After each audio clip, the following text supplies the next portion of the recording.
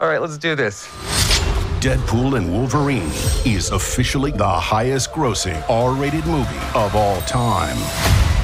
Come again? This time in my ears? Deadpool and Wolverine Oh my God, he's gonna say it.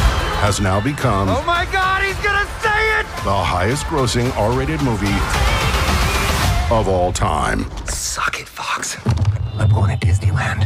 Deadpool and Wolverine has just overtaken Joker as the top grossing rated R movie of all time. What does that mean in the murky waters of cinema and the broader culture war? Let's break it down, shall we? From a conservative perspective, here's the silver lining. This film's success, it's a middle finger to the woke mafia. It's raw, it's unfiltered, and it's making bank. This, my friends, is the market speaking. People are tired of being told what to think, what to laugh at, what's acceptable humor. Deadpool and Wolverine says, we're not here to be politically correct. We're here to entertain, and entertain it does.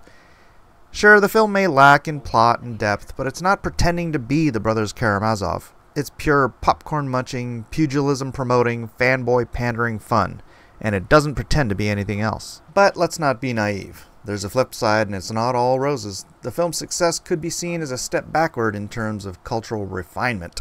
We're talking about a movie where violence is not just a plot device, it's a spectacle. From a more conservative viewpoint, this might be where some start questioning the normalization of violence, the glorification of anti-heroes, and the impact on our youth. These are not your daddy's superheroes. The good side of this good and evil dialectic leave much to be desired in terms of role model behavior. However, in the end, it is the truest form of heroism that saves the day, self-sacrifice.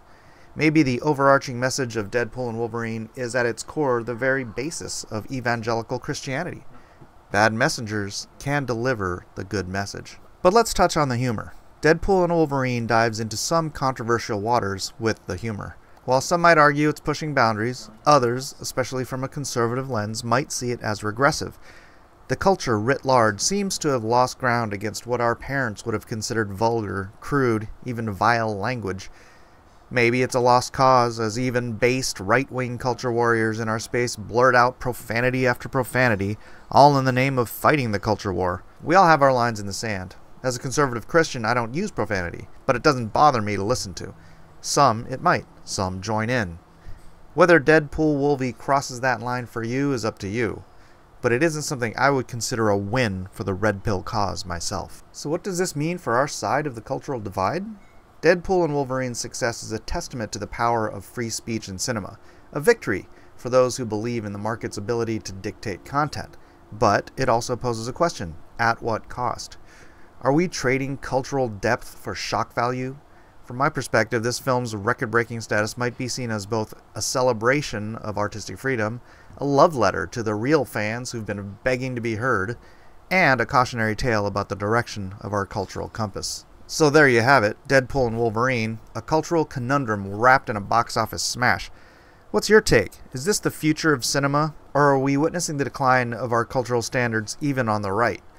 Drop your thoughts below, and remember, in the battle for our culture, every ticket sold is a vote.